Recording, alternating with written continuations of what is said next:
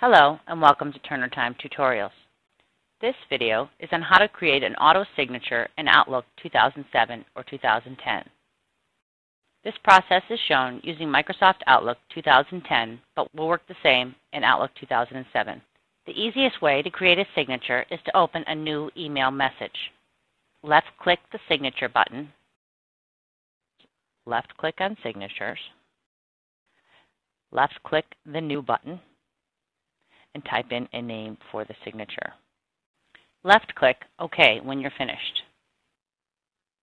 Use the drop-down arrows to select a new font if you like. Perhaps change the font size. Use bold, italics, underline.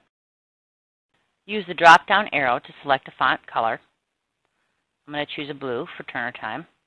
And you can left, center, or right justify. You can also add images or links. Place your cursor in the body of the signature and begin typing your information.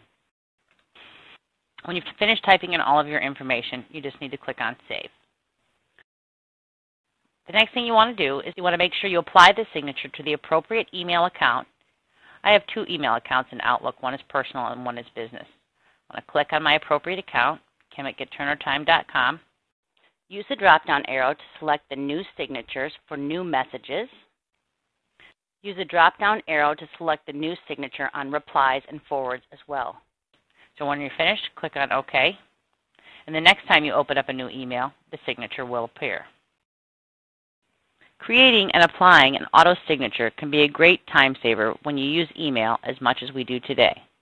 If you have any questions, please email info@getturnertime.com.